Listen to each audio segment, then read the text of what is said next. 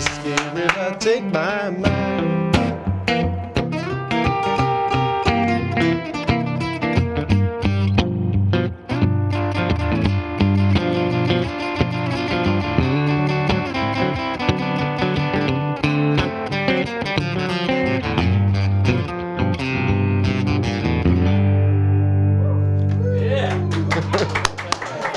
Hello and welcome to Fender Play Live. I'm your guest host this week, Eugene Edwards. I'm back for another episode. They let me in the building.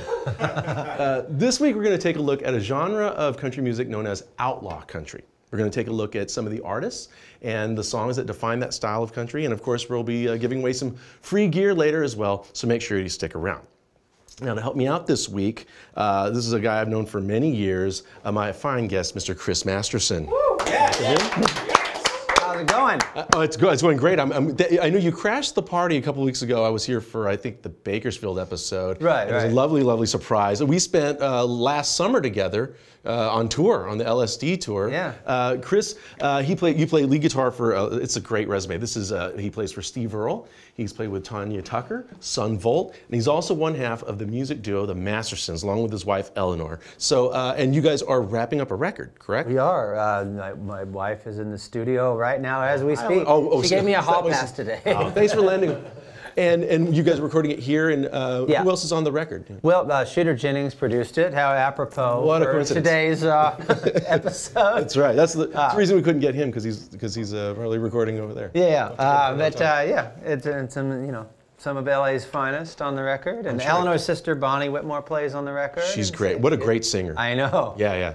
And Eleanor's a fantastic voice. My favorite part of the tour last summer was on the song that Steve and Eleanor sing together. When your wife first sings, the audience's response, it just comes out of nowhere. I know. She catches them off guard, and people just start applauding. She did that one night at the Ryman, and I was just like, Really? they did that duet at the Ryman, and Yeah. the crowd did that. I was just like, wow. That's a moment. That's a moment. So please check out the Mastersons. Oh, and then also, before we get to your personal history as a player, I couldn't help but notice this guitar that you brought here.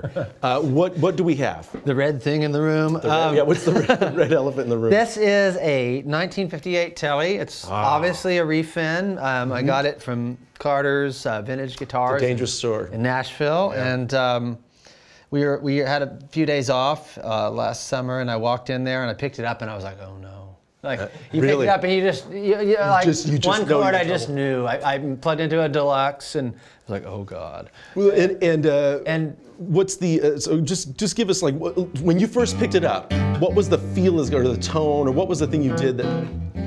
The neck. It has that sort of that later 50s the V thing. Yeah. Oh yeah. It's a little more of a point. And even though I have big hands and I tend to think, oh, I want this baseball bat of a neck, I just like this is a little more petite. But I was like, oh my God.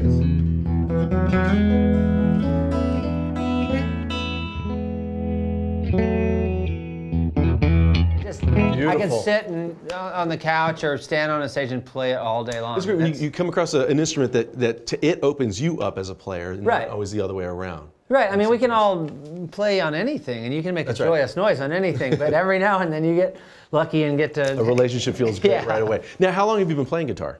I started when I was about 8. Well, around 8 was when I could get my hands around a guitar neck. Same here. Yeah, that was kind of it. Yeah. And I was born in Louisiana, but grew up in Houston. But my dad is from out here in California, and so he came up. He was after the Navy. He was working on oil rigs and living in Bakersfield. So he was like out at bars with Merle, and like he was, and they're about the same age. So he was there, at the epicenter of that.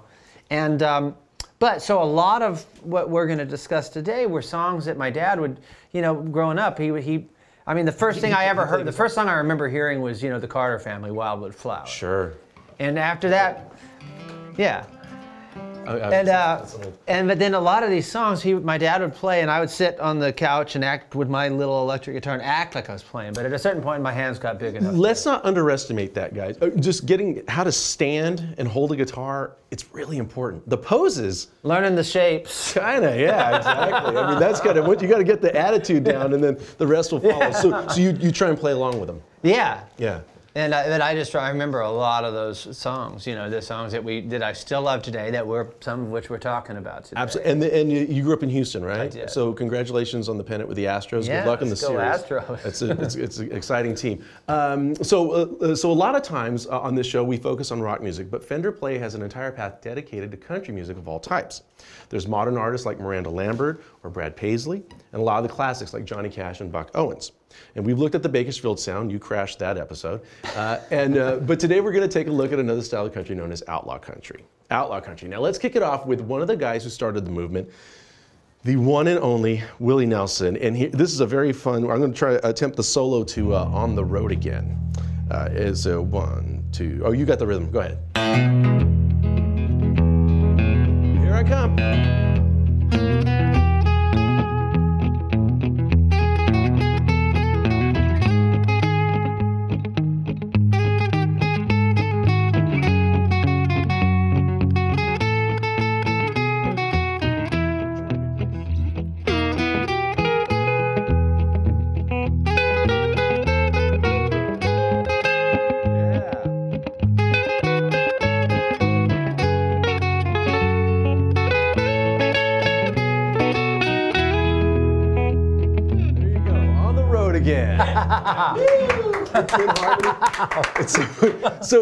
And normally it's like at 112 BPM. It's a pretty, and we'll get to the tempo thing. It's going to be part of a lesson coming up.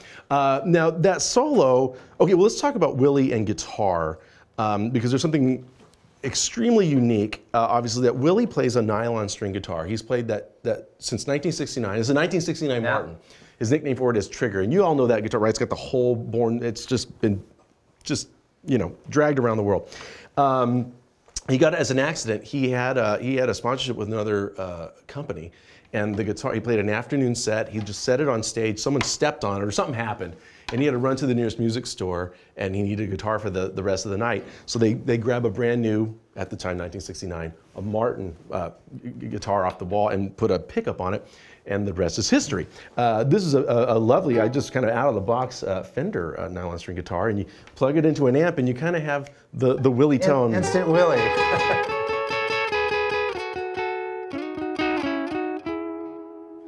Those other parts, there's that vibrato, there's that harmony part. Those things. There's some of the hallmarks of Willie's playing. Also the crazy chromatic. Just go, only Willie does that. And on that solo, we hear the influence of the gypsy jazz guitar player, Django Reinhardt. These those little half step. And then when the harmony comes in, it's almost like you may as well be playing a fiddle sort of thing. Right. But just in terms of the difference in the sound, here's a nylon string guitar playing a simple phrase here. And here it is on a Telecaster. It's a different overall tone, the way the strings respond, especially that. Yeah. Exactly. And we'll be doing a little more Willie later on. But when we talk about outlaw country, what do we mean by that? To you, what defines the genre? I mean, to me, when I think about it, I think about, it was, a lot of these guys, Willie and Waylon, they were seeking that, they saw what was going on in rock and roll and the records the freedom that rock artists had. In terms of what you were allowed to put on your records and release, vis-a-vis what maybe the record company would have preferred. That's right. And I, so now it seems like a lot of people will, put on a cowboy hat and sing about whiskey and think that's outlaw. Right. And while those things might very well be outlaw, there was a lot more. It was really, to me, it was about artistic integrity. Right. That's a good point. Yeah, and those guys, especially Waylon, really kind of was really one who branched out on a limb against his record label, or got that independence, and it kind of opened something up there. And also, and there was an audience for it in some way. Well, and that's what, so that's another big part of it for me, is, musically and spiritually and everything, is like what happened with Willie down in Texas. Right. He'd left Nashville, he moved down to Austin, and what did he find? And when you think about Willie, the first picnic, or what happened at the Armadillo World headquarters, it was like, it was the hippies, the college hippies, and the cowboys. And they all hung out under the same roof, watching the same show, having the same experience. And that is, a testament to the power of Willie and music in general. And what music's supposed to do on something. And we could use more of that right now. Yes, we could, absolutely. Everybody's get together and agree on something. Now, so it's more about the attitude than the sound, but what happens is we end up getting certain sounds. Of course, yeah, there are the things that we can attribute to the time, to, right, of exactly. course. So there were other main artists. There was Doug Somm out of San Antonio. There was the genius songwriter out of Austin, Townes Van Zandt. Tanya Tucker on some level. Emmylou Harris. There was Billy Joe Shaver. Billy Joe Shaver, artists that were coming from a country approach, but they were kind of coming on the fringes of it at the time. Right. So can we jam on the progression of On the Road Again just a little bit though? Yeah. Let's go to the only bridge. if you take it to the bridge chromatically. Okay. So.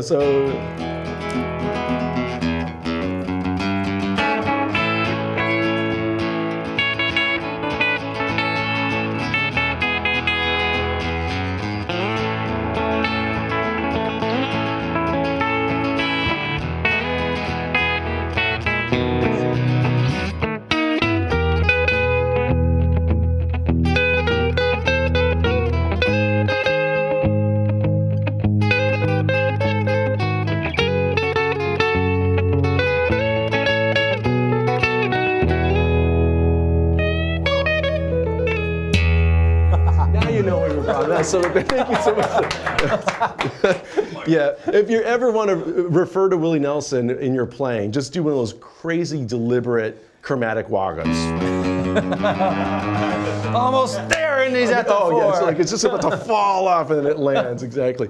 So now we like to challenge the audience with some trivia questions, and the winner gets a fabulous prize, and that prize is a shout out from us, live on the air. So first up, we have a question about Willie's early days, and you're going to ask it. So early on in Willie's career, he took a year off and became a door-to-door salesman. What 2 items did he sell? Could you imagine the doorbell rings and Willie Nelson standing there? I'm buying what he's selling. Yeah, that's true. That's all I'm going to say. He's probably a pretty persuasive guy, I'm sure. So, what's the... Oh, this is a question from the audience. Oh, I'm sorry, that threw me. Oh, wow. Okay, I didn't know. Okay, now we got to do homework. All right. So Chris Rash wants to know what's the primary difference between Outlaw Country and the Bakersfield sound. Now, so he's saying in his mind it's mainly that the players maybe less of the harmony singing, a la Don and Buck. I would think that one thing that comes to mind in terms of just the sound of those two movements is that Outlaw Country, as we now looking back, has this, you just have a real groovy, halftime funky feel. A lot of the classic songs do. Also, there's a particular tone of guitar that we're going to get into a little later that really indicates Outlaw Country to me, and that's Waylon Jennings and his use of a phaser pedal. Right. So those are some of the things. And I think some of it's geography. I mean, like certainly. Now we live in a world where everything's referenceable and we can see what's going on either coast. Right. But Bakersfield was insular. It was insulated from what was going on in Nashville, and it was informed. Well, as we discussed on that episode, it was informed by the labor that people were doing in California, right. the venues where those bands were playing. And although I'll tell you one thing they do have in common though is that the outlaw movement, a lot of it was about the artists wanting to record with their road bands. Right. They were doing songs. Yep. In the clubs or in concerts, and they wanted to go and make a record that represented that sound. Yep. And Don and Buck and those guys, they used their own road band, so they did share some things in common, and they were both obviously responses to as to what was coming out of Nashville at the time. So it's always a conversation, but that's a great question. So now we mentioned 2 major artists that drove this style of music: Willie Nelson and Waylon Jennings. We're going to be checking out a Waylon song later in the episode, but first let's jam on another Willie tune that you can learn on Fender Play. This is Whiskey River. My daughter asked me, is there really a river, Whiskey River? And I think I certainly hope so. I'm going to attempt the solo here. Here we go, Whiskey River.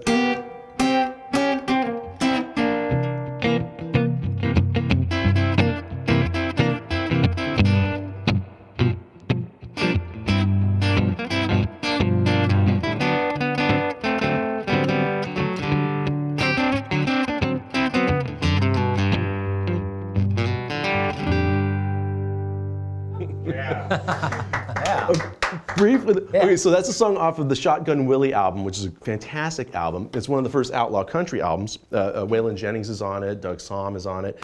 And that's a good example of the blues influence in Willie's guitar playing. But Willie, it's a very unorthodox, very uneven, kind of unsteady thing. And then with all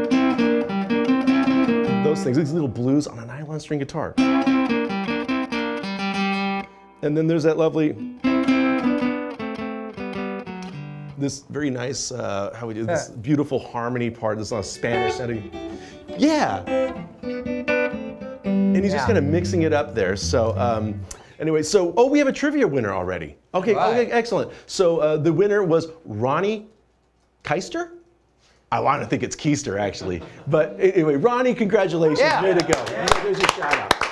Job well done. Now, here's, what's it? That was vacuums. Oh, I'm sorry, the answer was Bibles and Vacuums. Which is probably a good album title. Yeah. You know, Bibles and Vacuums. Yeah. First song. I sense a homework assignment. Yeah, the first song is called "Keep It Clean." Okay, so they got us on that one. Here's the second trivia question, and this one involves Waylon. Now, during Waylon's first recording session, he was joined by Buddy Holly on guitar. Who played saxophone? Waylon's first recording session. Buddy Holly was on guitar, but who played saxophone? See if you can answer that one. All right, well, let's jam on Whiskey River a little bit. I'll have you take over here at first, and we'll trade a little bit.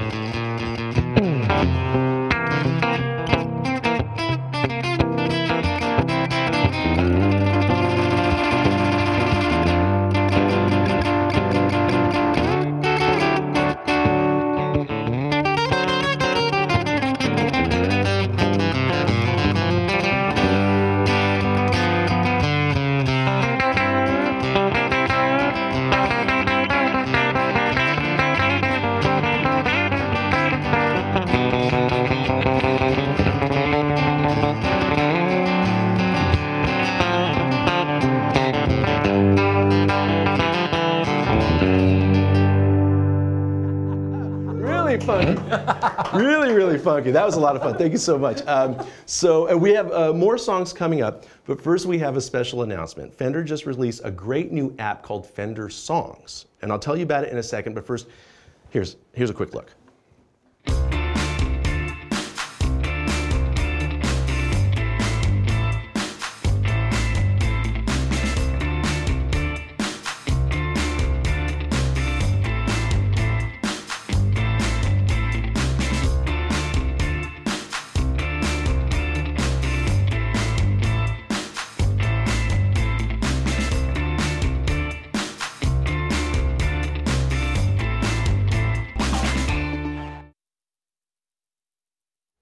All right, we're back. So what is Fender Songs exactly? Fender Songs allows you to play along with your favorite songs in real time. You just stream a song from your Apple Music account, and Fender Songs will provide synced chords, scrolling lyrics, and real audio. This is a great practice tool for guitar. We didn't have this growing up. We resent this. No, guitar, piano, or ukulele, and it's an easy way to vastly expand your playing range.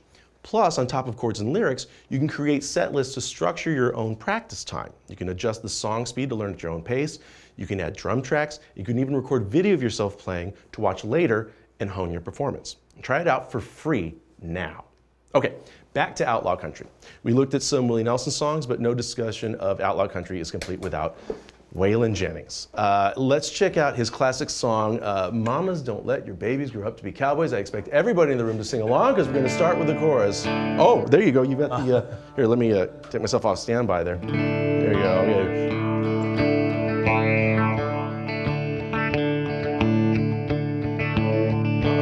It's a waltz, right? Yeah. Oh, wait. Mama, don't let your babies grow up to be cowboys. Don't let them old trucks. Let them be doctors and lawyers and such. Everybody at home better be singing. Mama, don't let your babies grow up to be cowboys, 'cause they'll never stay home and they're always alone, even with someone they love. All right. Yeah. Good singing, everybody. Good singing, everybody. So what a beautiful song. Mama, I think I remember seeing Willie once doing it, and he just sang, Mama, don't let your cowboys grow up to be babies, for half the song. I thought it was beautiful. I think Eleanor has one of those shirts. Oh, just the day before. Oh, that's good. It's a good point to make. Yeah. So Mama's Waylon. So we've got this. It was a song written by Ed Bruce, and the version on the original recording has Willie Nelson on vocals as well. And it's a song. It's kind of a 12/8 time, I believe. Yeah. It's kind of got this waltzy feel, but it's got this weird turnaround. It drops a measure here and there. It's a little unorthodox. Probably the type of thing that a record company wouldn't really allow, but they're allowed to let these kind of strange things slip through on the records, and it always feels right, you know. Yeah, I mean. But one of the hallmarks of this, obviously, is the phaser pedal. And can you, just as a classic Waylon Jennings sound here.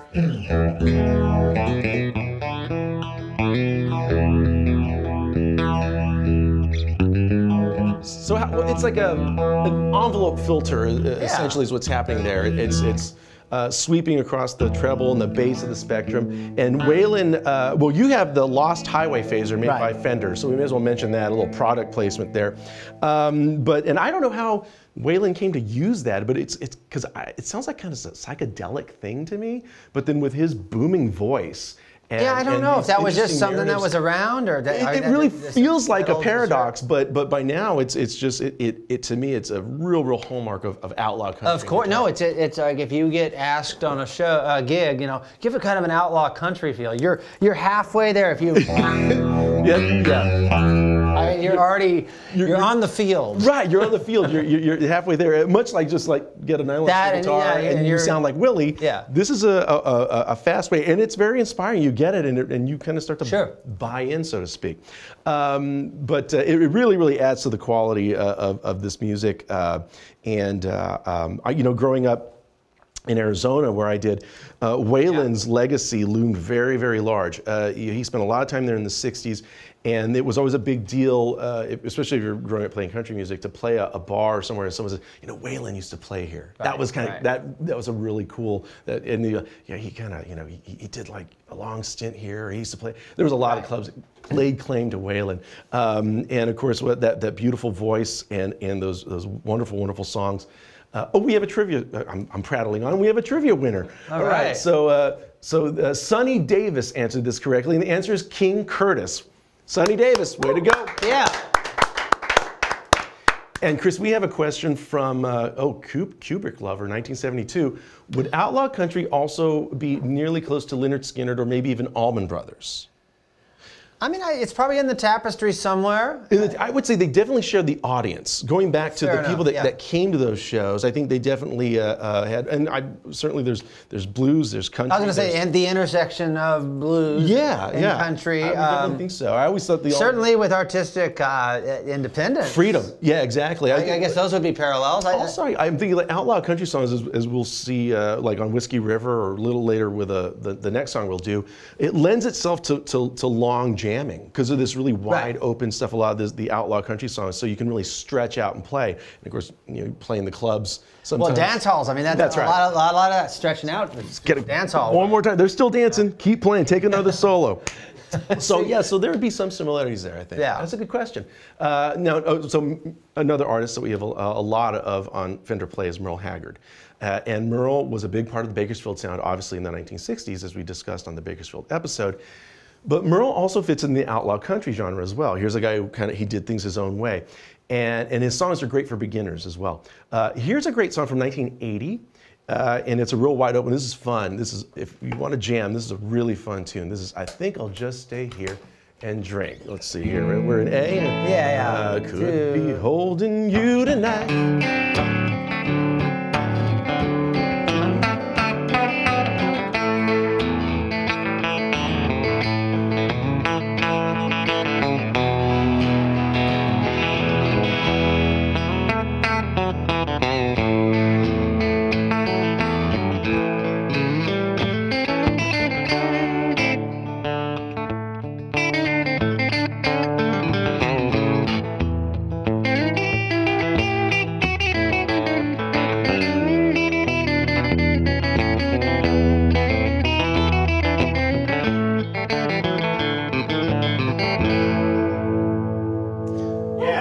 so much.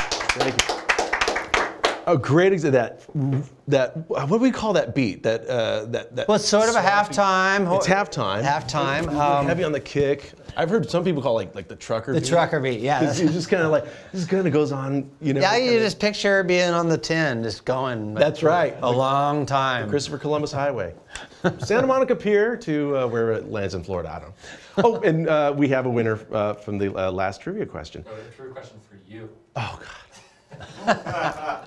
God. From Frank Lopez. What was the only movie Waylon was in?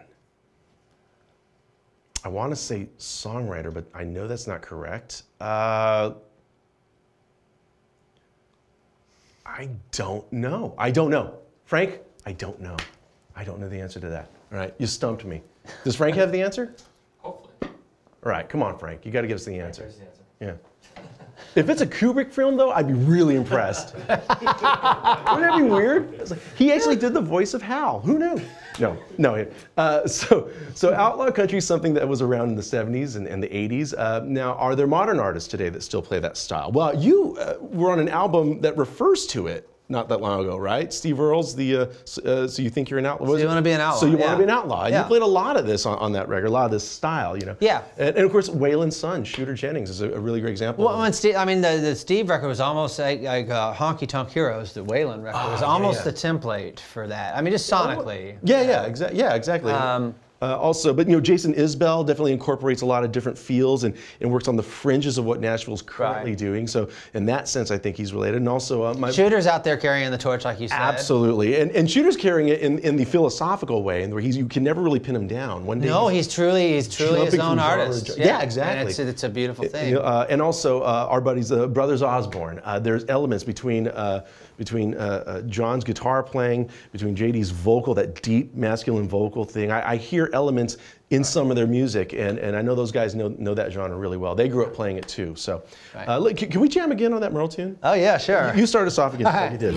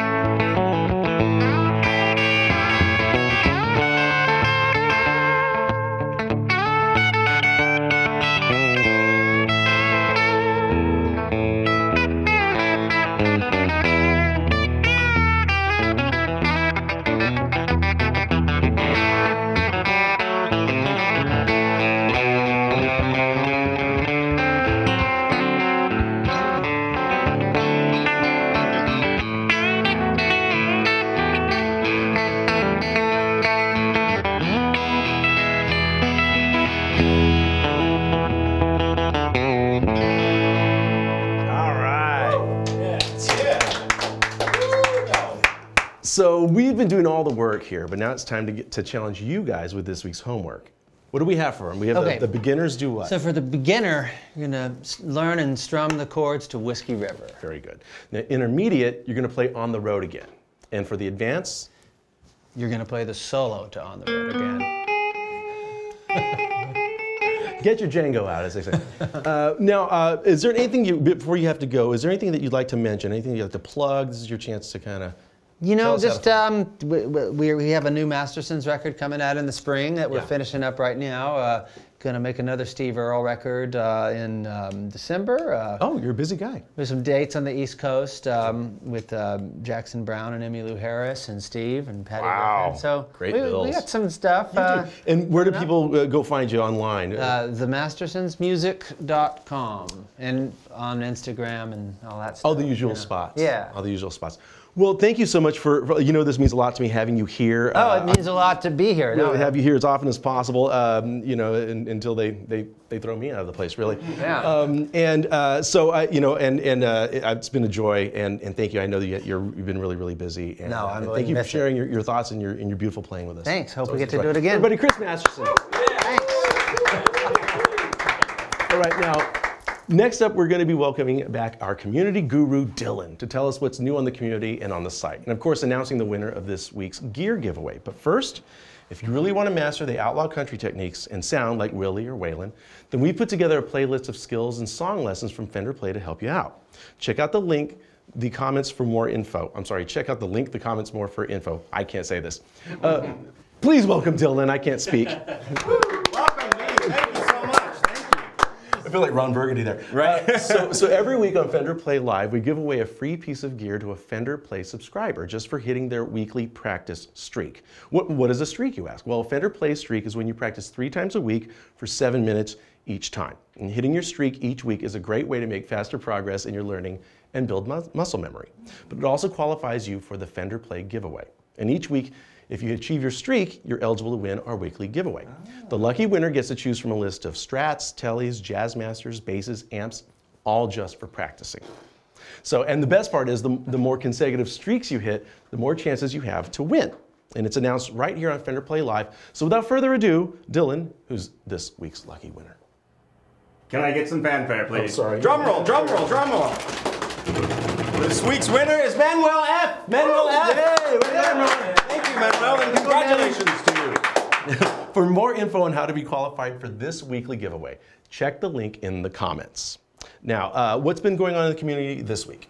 Yeah, thanks, Eugene. This week's been great in the community. For those of you that don't know what the community is, it's this Fender Play community. And basically, it's where members join and they get to commiserate with each other on their experience learning guitar, and they basically kind of help each other learn. They talk about their experiences, the good, the bad, and everything in between. Yeah. And then teachers from the community, teachers from Fender Play, as well as myself, chime in, give support, and kind of supply anything you might need to supplement your learning experience. Sounds like a very supportive community. It is pretty awesome. So particular shots out this week. So we want to shoot out to a couple of the community members. We have Craig Buzak. Am I saying that correctly? I'm saying Buzak. Buzak? Yeah, I like it. Yeah, I feel like we're both close. No, his son was playing Master of Puppets, and that we all know that quintessential song that everyone must know as a child. So we want to give a big congratulations to Craig for that. And we also get a lot of really great questions on the community every week, and this is a great platform to sort of answer a lot of people at once.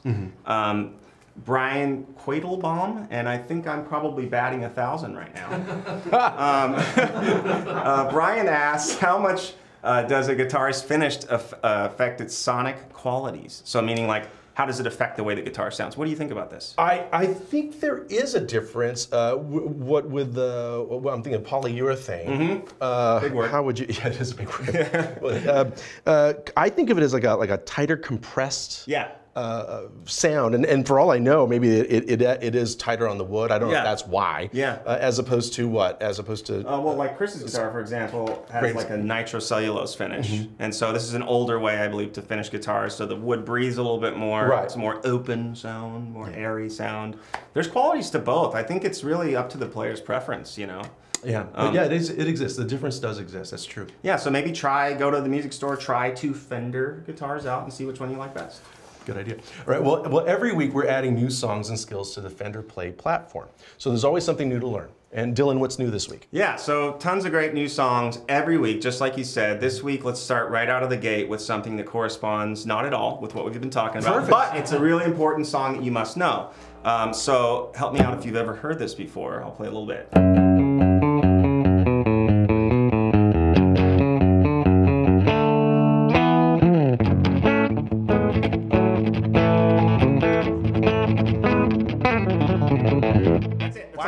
No, that's it. That's it. So it's Crazy Train by Ozzy Osbourne. Sharon. One of the Osbourne brothers. Yeah. So this thing has the kitchen sink in it. One of the Osbourne, like we were talking about earlier, right? If you're paying attention. See. So this has just about every guitar technique and some that I've never heard of it. Right? So palm muting, alternate picking, hammer-ons, pull-offs. Everything is in. That's just the intro. That's just the intro. We didn't even get to the main body of the song. So another big one, this is Wild Horses by the Rolling Stones. It's syncopated strumming, ballad tempo. So if those are things you're working on, this will be a great one to learn. So we got... sort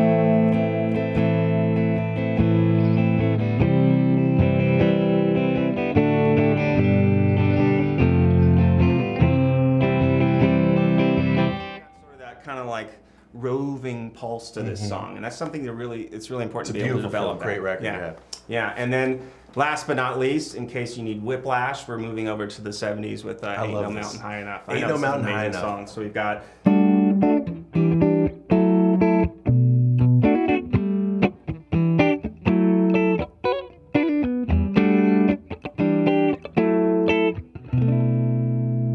Just like the record. Just like the record. So that's it. That's all this. That's all I'm gonna bring out. Well, thank you, Dylan, and a huge thank you to Chris Masterson for joining us this week. This has been a lot of fun. What a fun genre. So I'm Eugene Edwards. Keep practicing, and we'll see you next time. You ready to strum that G chord? All right. Here we go.